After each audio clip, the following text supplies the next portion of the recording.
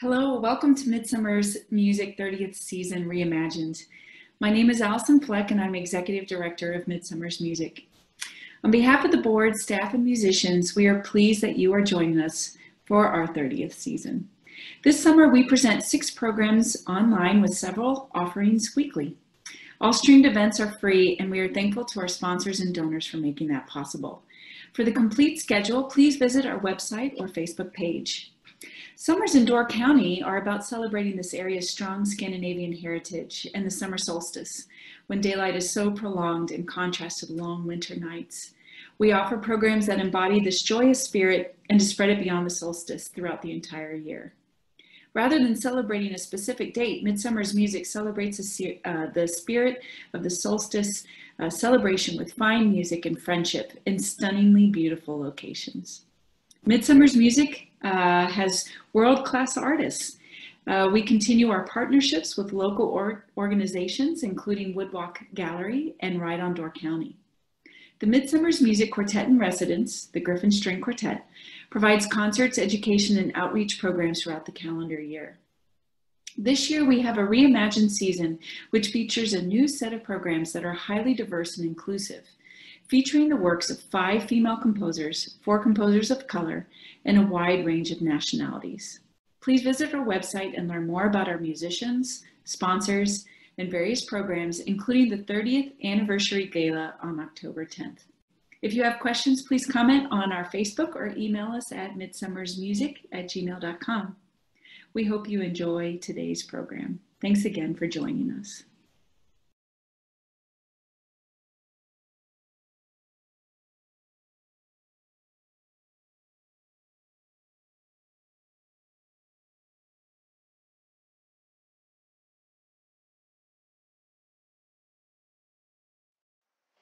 Hello and welcome to Midsummer's Music's 30th anniversary season, a virtual season, but full of amazing music, whether or not we can be there in person. I'm Lori Skelton from Wisconsin Public Radio. I'm actually sitting in my office, the music library at Wisconsin Public Radio. Behind me, there's a wall of vinyl. And in front of me, there is this brand new technology that is bringing us all together. So I thought it was a good juxtaposition. We are meeting for concerts with Midsummer's Music, doing one of the things I think Midsummer's Music does best, bringing us composers we are not necessarily familiar with. And in this case, it's 3 women, Trois Compositrices, 3 women, all who are either French or have French-sounding names, and all are whom amazing composers, and we get to hear amazing musicians perform their music. Our thanks first to the MMG Foundation, to Sandy Zingler and Barb Johnson for sponsoring these concerts. And of course, we want to thank the Donald and Carol Kress Pavilion, which is where all of our artists are playing this concert.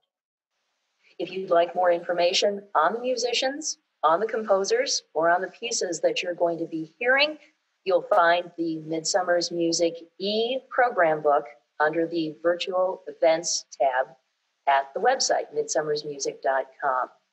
That website is also where you will find the online fundraising gala hosted by Eric Lewis on October the 10th. The 10 violins that have been decorated by Door County artists will be auctioned off on October the 10th. There will also be some silent auction items up for bid. So if you're out and about in Door County before October the 10th, you have the opportunity to see those violins at some of the art galleries, but you can always find pictures of the violins, again, on the events tab at midsummersmusic.com. You can make a tax-deductible contribution to Midsummer's Music at any time. Again, you can find that at midsummersmusic.com. The musicians that we're going to be hearing on this program include violinists Ann Palen and David Perry, violist Allyson Fleck, cellist Greg Sauer and Ryan Louie, and pianist Jeannie Yu.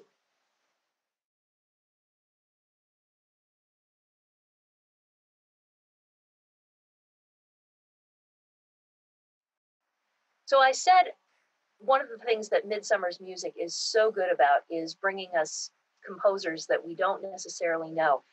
The first composer is one where whenever I run across Mélanie or Mel Bonis, I always think of Midsummer's Music because these are the musicians who introduced me to her in the first place. Here is a composer born in Paris in 1858, loved music, was passionate about music, but didn't have a great deal of support. So she taught herself. And she was so good at teaching herself, she actually came to the attention of César Franck, who was then the head of the Paris Conservatory.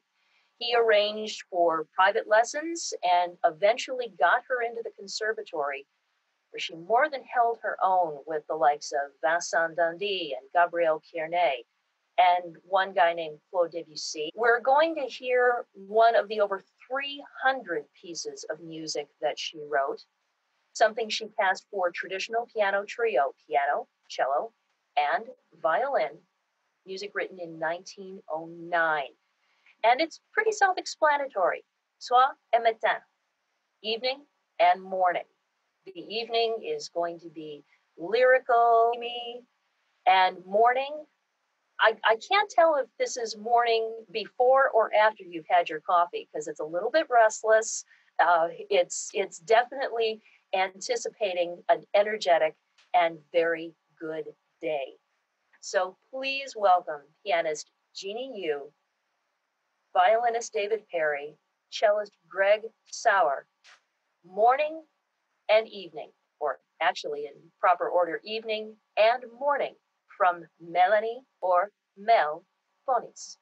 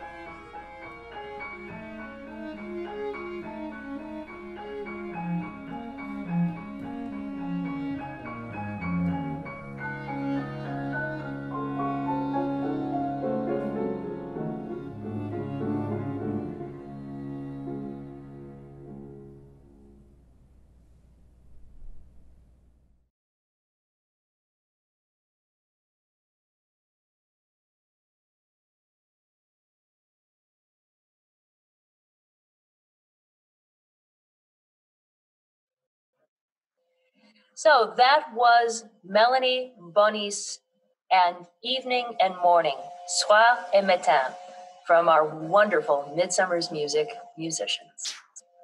Our next piece comes from Germain Tailleferre, who was the sole female member of an influential music group in Paris in the 20s, Les Six, the Six.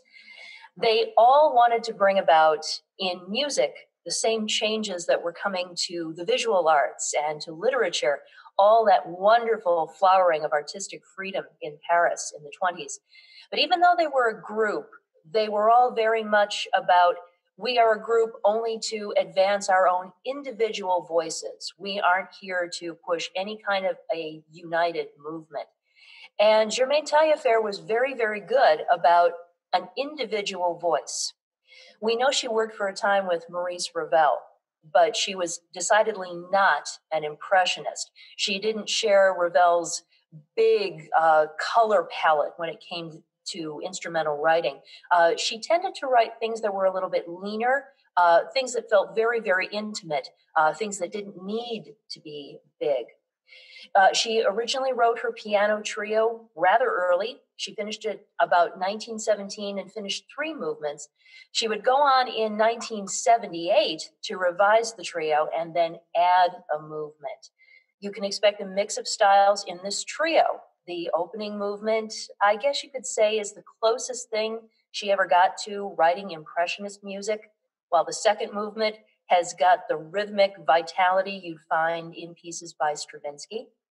The third movement, probably the warmest movement of this trio, has more than a bit of nostalgia, more than a bit of gentle looking back. But that fourth movement, this is all exuberance. This is all about the possibility of all the great things that are to come in music. Germain Tailleferre passed away in 1983 at the age of 91. She was active until the end of her life. And we have in this particular trio, I guess you could say, music from both ends of her life. You'll hear pianist Jeannie Yu, violinist David Perry, and cellist Greg Sauer with the piano trio of Germain Tailleferre.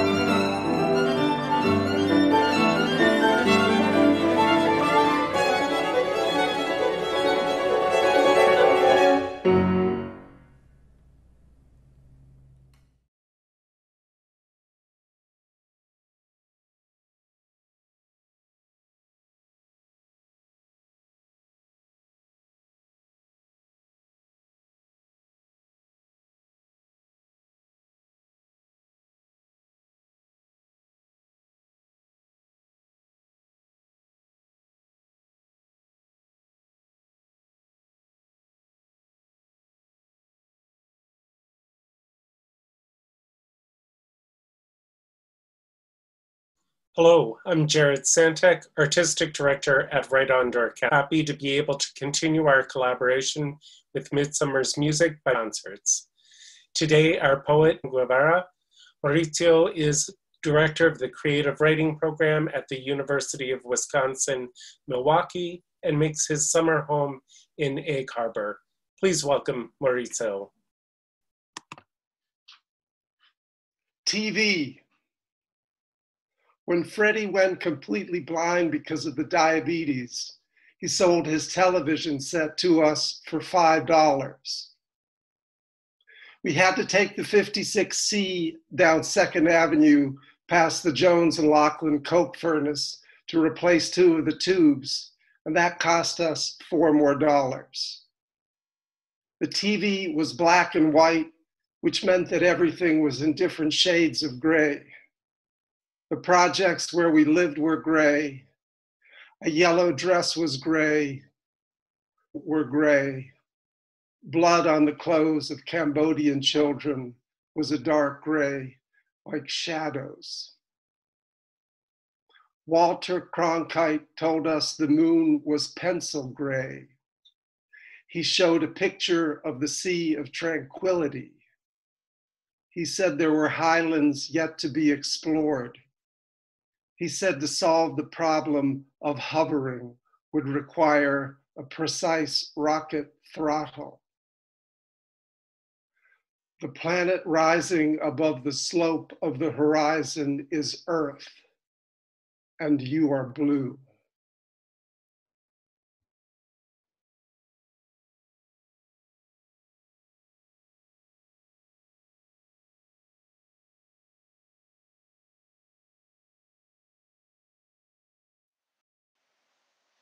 For Luise Adolpha Beau, the name sounds French, but actually she was born in the southwestern part of Germany in 1852.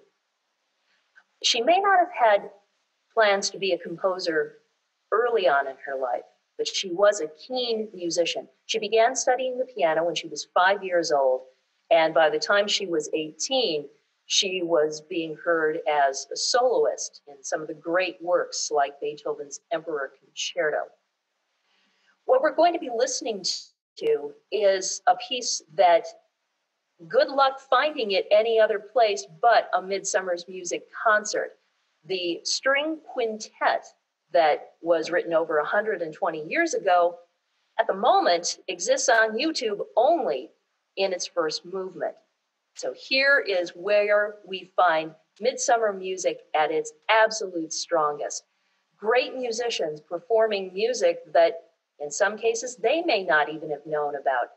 I certainly didn't know about this quintet before I found out Midsummer's Music was doing it. I'm very excited to get the chance to finally hear the whole thing.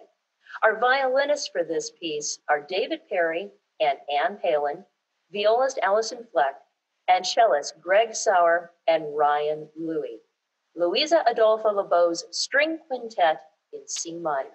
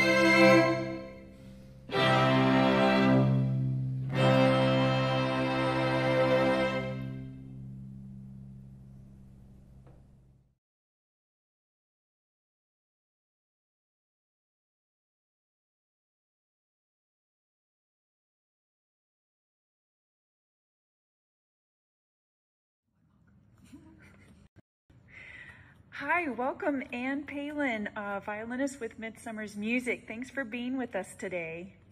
Thanks for having me. I'm just so happy to be here this summer. Oh, this is great. And thank you for taking your time to answer a few questions. Of course. This is an opportunity for people to learn a little bit more about you. I wonder, could you just, they can go online and there's an ebook where they can find your bio, but maybe just the, the basics of what we should know about Ann Palen.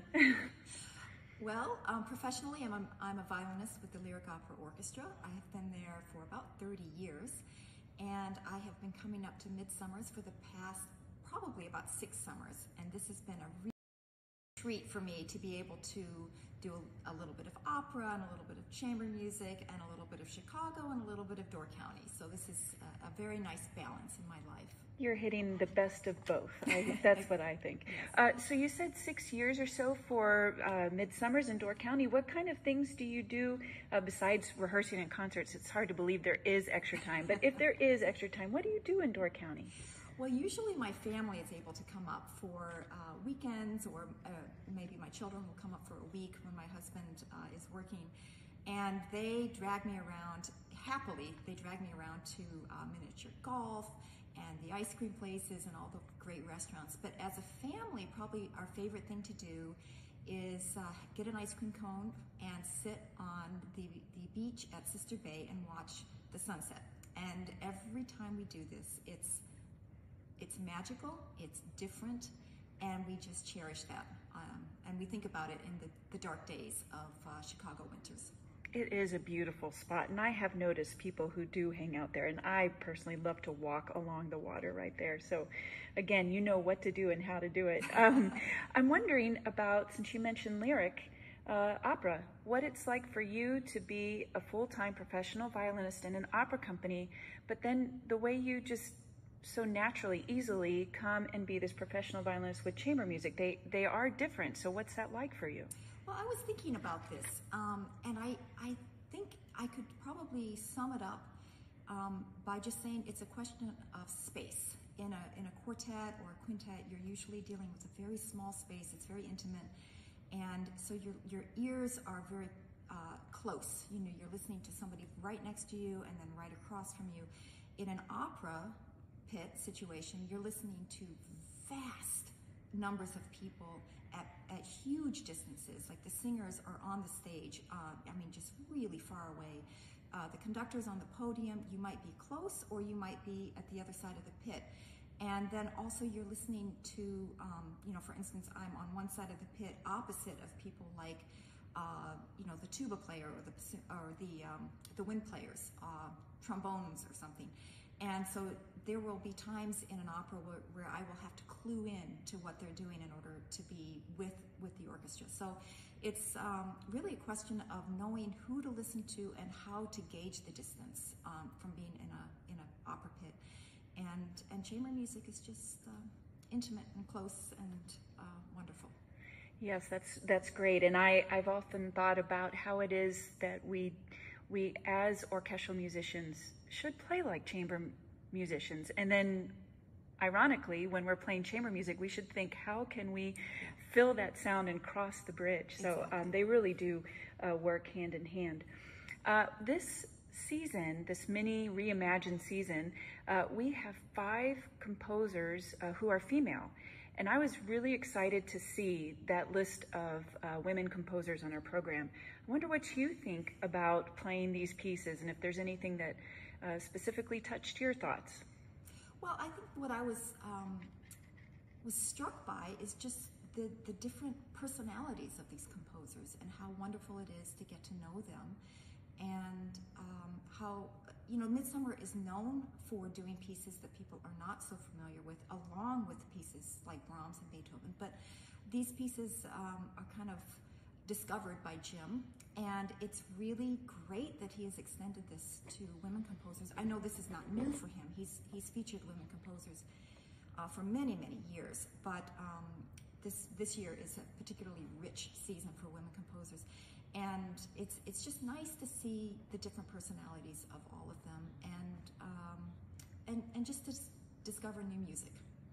And the program that we're featuring today is 3 women composers all on one program, and they all happen to be French, but like you said, even that doesn't tie them together. They're just so completely different, and it's a wonderful program to have those three women composers. You mentioned the other day that you might be doing something else with women composers this year. You want to give a little plug for what's coming up for you after this summer? Well, there's a plan in March to do a program that features all women quartet composers, or composers of quartets, women, and the group itself will be composed of all women. So this will be just a celebration of womanness. And well, that's great. When you get the date and the time, make sure you tell Midsummers, and we'll put it on our website. We'd be happy to share that information. It sounds like a fun program. Thanks. And while this is so fun getting to learn more about you, I'm going to now put you under the real pressure. I'm going to do rapid fire with you. I did tell you kind of what this is, but you've not heard any of this until now. I have not. And the idea is that you don't dwell on thinking about it. You just have to, the first thing that comes into your mind, okay? Okay, this could be embarrassing. All right, I'll make it go by fast, rapid. If you could be any animal, what would it be and why? Oh, I would be a dog, because dogs are smart and loyal. Oh, what's one of the things you'd put on your bucket list? I would like to go to South America. Nice. Are you a morning or a night person? I used to be a night person, and now I'm a morning person. What are you afraid of? COVID. Yeah. What about your favorite book growing up? Growing up, I used to love A Wrinkle in Time. I still do love A Wrinkle in Time. I do love that one too. Cold or hot? Cold. If you won $1 million, what would you buy? I would buy a college education for my 2 children and shoes. Oh, nice, nice. All right, well then what's your favorite color? What would your shoes look like? Oh gosh, blue. Blue. What do you think of when I say fruit? Apples. And what advice did you get that would be the most rewarding? This too shall pass. I thought you might say that. I've heard you say that before. All right, I'll stop there. That was really fun. Thank you, Ann, so much for being here this summer, and thank you for spending this extra time with us today. Thank you, Allyson. All right. This is certainly something to celebrate, something that is new for many of us. This is music of Luise Adolpha Beau, her string quintet in C minor, and it was performed by the wonderful musicians of Midsummer's Music in Door County.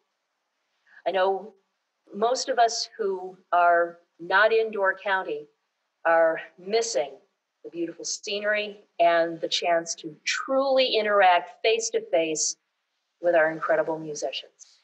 But I've been so impressed with how those musicians have been working to find new ways to stay connected, to keep growing artistically, and to pass their artistic creativity onto all of us. Our thanks also to Right On Door County for their support, their work with the musicians throughout the summer, and who knows, hopefully beyond. Our musicians today: violinists David Perry and Ann Palen, violist Allyson Fleck, cellist Sauer and Ryan Louie, pianist Jeannie Yu, and of course, the creative powerhouses behind 30 years of Midsummer's Music, Jim and Jean Birkenstock. You both are phenomenal. I'm looking forward to seeing what the next years bring. Thank you all so much for being a part of this today. And don't forget, you can always make a tax-deductible contribution to support Midsummer's Music now and well into the future through the website, midsummersmusic.com. From Wisconsin Public Radio, I'm Lori Skelton. Thank you all. We'll see you soon.